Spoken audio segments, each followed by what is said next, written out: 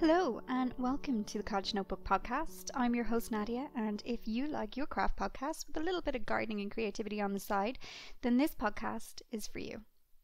Coming up on today's show is a look at what the first half of 2018 has in store for those crafters among us, and I delve into and lightly touch into the subject of creativity just a little bit more. So sit back, grab a cuppa and come and join me.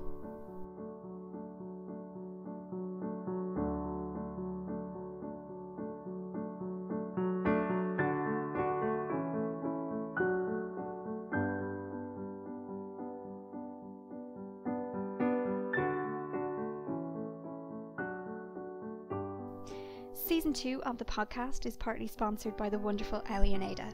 Ellie and Ada produce artisan yarns and products for your maker life. You can find out more from Laura over on ellieandada.com. Now, if you're a new listener, come on in, have a nosy around the blog, Ravelry and social media. Get to know us a little bit more over on the Facebook group. And for returning listeners, it's lovely to have you all back again. It has been far too long. Thank you for joining in with the show and everything that you've done in 2017. And if you do have the time and you like the show, I would love it if you could pop over to iTunes and leave a review so that you can help this podcast reach even more craft-loving people. Also, if you could share the podcast on whatever social media you use and let others know what you think. Today's podcast is a little bit shorter. It's a solo cast from me with some important dates for your craft diary. And one of the reasons I wanted to have a chat to you guys is because so much has happened since the last episode. I don't know where to begin. This is take 4. Would you believe it or not? I forgot how to record a podcast. It has been that long. And there are some really important dates for your diary, so do grab a pen, pencil, have your phone beside you so that you can pop the dates into your calendar, anything like that, because I'm going to try and keep this down to the bare bones and get from January to May. So let's see how this goes, shall we? So first off, in January, there are 2 things that are kind of important. The first is Carol Feller's Mystery Knit Along. It's her Bubble Dash knit along, and in the 10 years that Carol has been designing and having patterns out in the world, she has never run a mystery knit along. It's really interesting. It's going to be lots of fun, and it's going to take place over on her Ravelry board, so that's the Stolen Stitches group on Ravelry. If you want to find out more information on the actual Bubble Dash Cal, you can pop over to Ravelry, search Bubble Dash, I will put links in the show notes, of course. Carol is introducing 4 new colours for her Nua yarn range, and you will also have the option of getting early access to these colours in the shawl kits. The kits did go on sale in December. Kit A ran out, so I think there are some more option A's that are available in the kit, and they are over on stolenstitches.com under kits. If you want to find out more about the actual pattern itself that she's willing to give away, it's a mystery knit along, you got to retain some mystery, pop on over. There are 4 colours. It has an approximate yardage for each colour, and the skeins that she actually used are up on Ravelry. You can see them there. Obviously at the moment, if you buy the pattern, then you will get all the information that you need to actually do gauge and that kind of thing. Early access to the colours are through the kit only sales. They are through stolenstitches.com, and the Cal timing is the 20th of January is when the first clue comes out, the 27th is for clue 2, and the 3rd of February is clue 3. The final prize will be awarded on the 10th of February, and that is a raffle drawing for the finished object in the group board. If you haven't joined in a Cal of Carol's before, you will find a friendly group of knitters who are absolutely hilarious. 1 or 2 happen to have the odd tipple, maybe a glass of wine while we're knitting. And the fun is always housed on the board, and it is always lots of fun.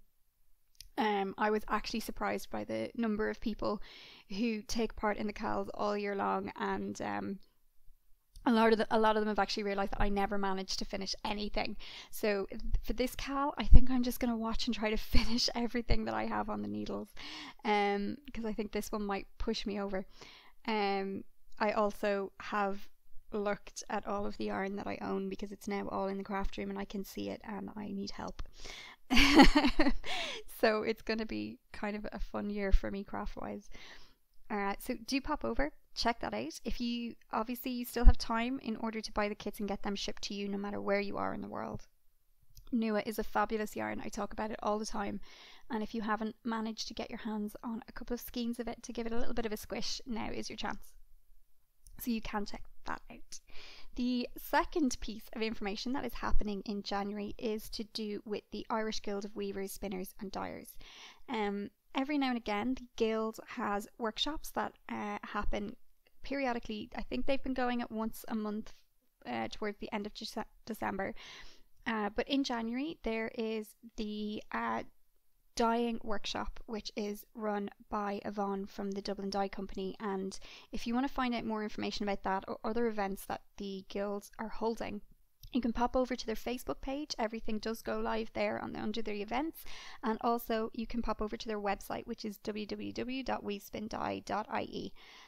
They have an iCalendar just on the side where you can link it and import the dates to your own calendar. So as soon as this event goes live, it will pop up there, which is quite lovely, I think. Yvonne will be running the Dublin Dye workshop, and that is on the 27th of January, and that is being held in the Constant Knitter in Francis Street. For booking and that kind of information, you can either contact Rosemary and Constant Knitter, or you can book directly through info@weavespindye.ie, or again, get in contact through any of their social media and the guild will forward it on to the right place where it should be. Like all of the workshops that are held by the Weavers, Spinners and Dyers Guilds, they have a reduced rate for people who are members, and there is a rate for non-members.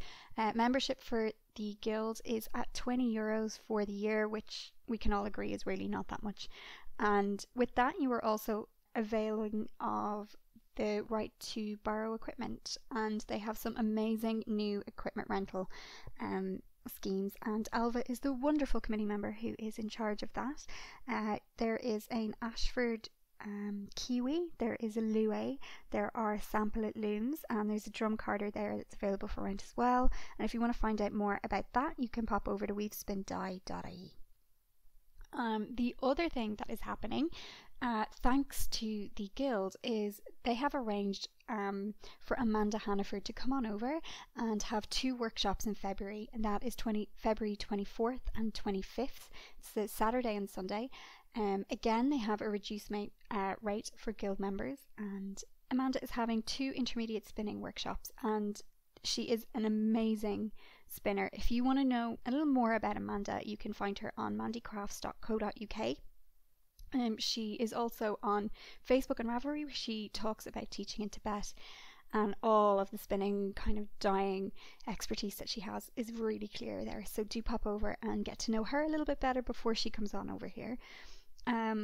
If you want to know more about the Amanda workshops or the Dublin Dye workshops or the weaving workshops that will be held a little bit later in spring, you can sign up to the guild newsletter. They will be the people who kind of hear about these things first, and then of course follow them on Twitter and Facebook as well, and you will see as soon as any of that stuff goes live. There is quite a lot of things happening, including their AGM in March. And if you do want to get involved with the guild and help keep the tradition of spinning and weaving and dyeing alive, then get in contact. Pop along to one of the regional meetings in your area, and you can find out the dates and when and where over on the Facebook page or within the guild group. All links, of course, will be in today's show notes. There will be a lot of links in today's show notes. So that brings us right on to March, which is the AGM for the guild. And one of the other things that I wanted to talk about, which we thought was a really good idea, was that a lot of people want to get involved with the guild, but they were unsure how to do so. And it is, of course, possible to have a supporting membership with the guild. That is where you're a member, but you're not necessarily active and doing anything. You want to support the tradition of crafts, but you can't get to a meeting, or you're not really interested in equipment rental or anything like that. If you do want to do that, you can either buy the €20 membership that's available online, or get in contact through info@weavespindye.ie. Now, we are moving along kind of rapidly to May. I have nothing in the diary at the moment for April. It does not mean that it is not happening. It just means that I haven't gotten to that area yet. But in May, there are two big things that are happening. On the May bank holiday weekend, there is Woolapalooza, which is happening in Airfields in Dublin. And it's kind of like the Sheep and Wool Festival. You kind of know what they are. So Woolapalooza is happening then, and there will be more information going live about that. It is the May bank holiday weekend, so do put a date in your diary, because I know loads of people, especially with the kids in school and confirmations, communions and all that kind of things that happen in Ireland around then, it gets a little bit messy. So do keep an eye out for that. As soon as I have more information, that will be going out through the Guild of Weavers, Spinners and Dyers. It'll be going out on Cottage Notebook, Twitter account, Facebook page, that kind of thing. I'm really excited about that because it sounds wonderful. And of course, which brings us to the mother of all yarn festivals, Woolen is happening, yay, at the end of May. And if you haven't heard me talk about it, where have you been? Have you not been listening to the show? Woolen is happening on May 25th, and it is happening that weekend. It is being held in the ASLAA, which is conveniently located next to Dublin Airport. And the workshop tickets did go on sale prior to Christmas. There are very few places left, so do pop over and nab one if you are thinking of taking a brioche class or with Nancy Merchant. There is a fantastic lineup of teachers that is coming, and we are very, very excited. We have the likes, I'm just going to give you a quick rundown of who is coming to show. So there is the wonderful Nancy Merchant, Isabel Kramer, Carol Feller, Justina Lareska, Willie Wormhead, Carrie Westerman, Louisa Harding, Kate Davies and Nathan Taylor. There will also, of course, be a wonderful lineup of vendors and that kind of thing. And the other piece of news that I have for you, which I didn't actually think would happen, but it did. Woolen is the only festival that you will be able to meet with me in person this year. I am not going to any other yarn festivals, none in the UK, none in America. I'm just focusing very much on writing this year. There is a couple of things that I want to get out, which kind of started with like NaNoWriMo in November, and in order to do that I have to let some other things go. So because Woolen is happening in Dublin, it's kind of easier and convenient for me, but also I've known these ladies for a very long time and I love what they do. I love the community that has built up because of them, and I really, really want to support them. Woolen starts on Friday the 25th of May and it ends on Sunday the 27th of May. There are workshops, fringe events, and then obviously the marketplace as well. You can find out everything that's happening over on their website. It's woolen.com. If you want to figure out if you can get there, get around Dublin, visit it while you're here, of course you can. It's conveniently located to Dublin Airport. You can fly in for one day, visit the marketplace, take your classes, and then not have to worry about accommodation costs, which I think is great, on top of your flights. It's also easily accessible from the port if you want to take the ferry over, and from the city centre as well. All information for that, if you want to know more, is on their website in the latest blog posts about accommodation and getting there and beyond. A big kind of round of applause to Ink and Crafty for that. There are the normal kind of FAQs, they're there too. And the other piece of information is that the general admission ticket sales go on sale in early 2018. So if you want to be one of the first to know when they actually go live, then sign up to their newsletter if you haven't done that already, and make sure that you're following them on Facebook, Instagram, Twitter, whichever one you use yourself that's convenient, but just make sure that you're following them so that you can see it as soon as the updates go live.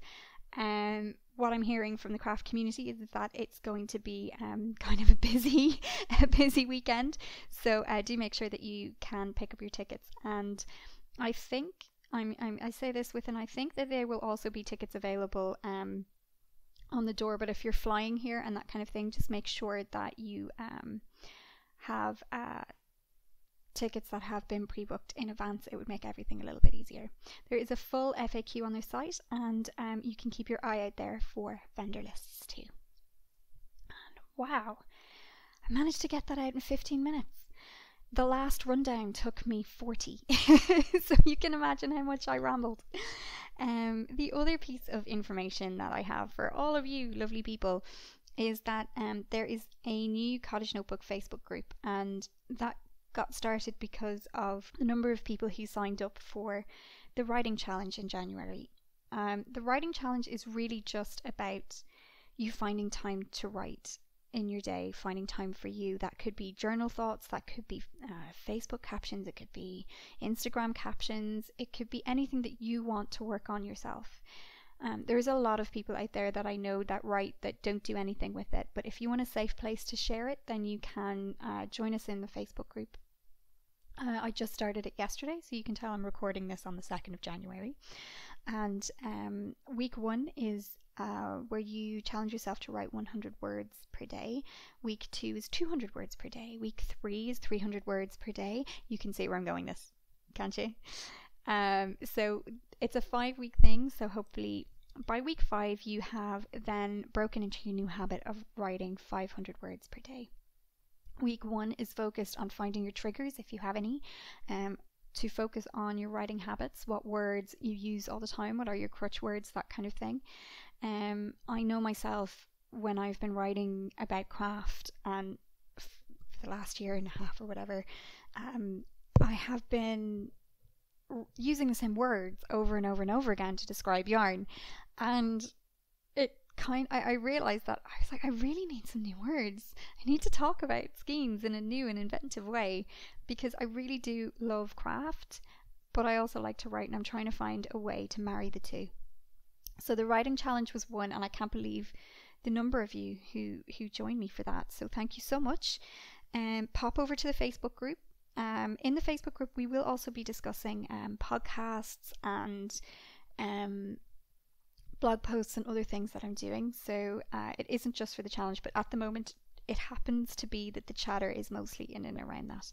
There are some wonderful people in the group. It's also a chance for you to chat to one another. I know you haven't really had the platform to be able to do that before, and it's one of the things that you mentioned. I'm a little bit apprehensive about having yet another Facebook group. There are so many now, and it's hard to keep up with everybody.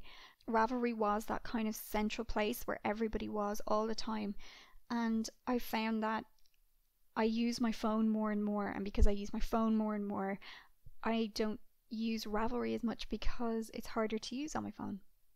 It's harder to stay in contact with the forums. So generally what happens with Ravelry is I log in once or twice a week when I'm actually working on other projects, and then I run through the forums really quickly. And then I found I wasn't actually able to hold a conversation with people. So that's kind of been happening on Twitter, Instagram, and Facebook. So the Facebook group kind of happened naturally, and I do like that it's a closed group. It's a safe space for you to share, ask for help, anything like that, so you can pop in there. The other piece of information is that in case you haven't been catching up with any of the Instagram lives, one of the things that I'm asked constantly, or people reach out for me constantly, is to ask questions about social media and blogging and that kind of thing. So I'm putting together an ebook. It will be out kind of the end of January, so you can find that there. It's just going to detail all the questions that people ask me generally, and all the things that I wish that I knew about 12 months ago. So it's just a little handy ebook, so it might cut down on some of the emails that I get. So you can try that first, and then if you're still stuck, you can give me a ring, or you can get in contact via the website and Instagram. I do a lot of freelance writing now. I guess that's where most of my energy goes. And of course, I'm still helping out with Carol, and unfortunately I did have to step back from working in This Is Knit, so you can't meet me in person there anymore either. I mostly work online. I've had to do that because of some changes at home and that kind of thing, so I've had to make some adaptations for that. So it's been a very busy year in 2017, and I really do want to say thank you to absolutely everyone. All of my journey on Instagram, when I had focused all my creativity on taking images, captions, that kind of thing, and 2017 was kind of a year for exploring what I like, what I wanted to get better at, and where I wanted to fit in this amazing community. And I figured out that throughout the year that what really makes me happy is writing, and I want to explore that more. I'm going to be doing that over on Medium. The cottage notebook will be, of course, the centre for craft and my first love. There will be more interviews with dyers and designers and writers and gardeners throughout 2018. You guys are absolutely wonderful with getting in contact and helping me with that. The next episode of the podcast will be going live next week, and it is with the wonderful Carrie Westerman, where she joins us on the show to talk about this thing of paper. It's an amazing podcast. I could easily chat to Carrie for another hour. Keep an eye out for that as well.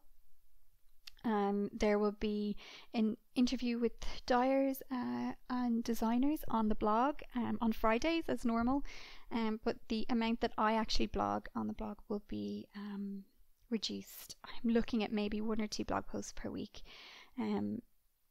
just so that it's more defined and it's the information that you want. I also want it to be of good quality, so in order for that to happen, I need to reduce a little bit more.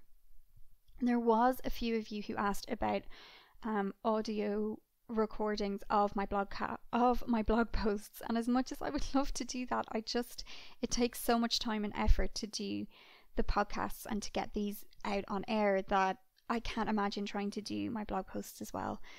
My blog and the podcast they were hobbies for me, and they very quickly became more than that, and now I find myself having to work full-time between the blog and being a VA and my writing. So I'm going to try and keep up the quality that we have as best I can. And if it is taking time away from me being able to work, then maybe I might launch a Patreon. But I have been very hesitant about moving to that kind of thing. If you want to support the blog or the podcast, you can do that through Ko-fi. It's kind of like an online tip jar, so you can buy me a coffee over there. You can find that link on my blog or podcast notes. I didn't really want to have a lot of sponsorship on the blog or podcast either, because I wanted it to be a pleasant, enjoyable experience for people who popped over to the blog to catch up or who joined into the podcast. So the podcast isn't partly sponsored by Laura from Ellie and Ada, because I work with her quite a lot and she has always been so pleasant and wonderful to do that. So I thought it was kind of a nice collaboration. You might remember her as the yarn dyer who took part in the Hops and Claws mystery. And while we're talking about that, Gillian, who was the designer from the Hops and Claws knit along, is also releasing her latest designs. They went live end of December, beginning of January, so you can pop over there as well. And she designs as Mina Loves Designs. So hopefully you guys are full of information. You are about to finish up with your cuppa. You're going to log over to the Facebook group. You're going to join in now. You're going to say hi. You're going to introduce yourself. You can add your links to your own blog and podcast in the thread, and we'll give you a warm welcome, I promise. So until next week, you can find me on Twitter, Facebook, Instagram as The Cottage Notebook, and you can find all of the previous podcasts over on cottagenotebook.ie. Chat soon. Bye-bye.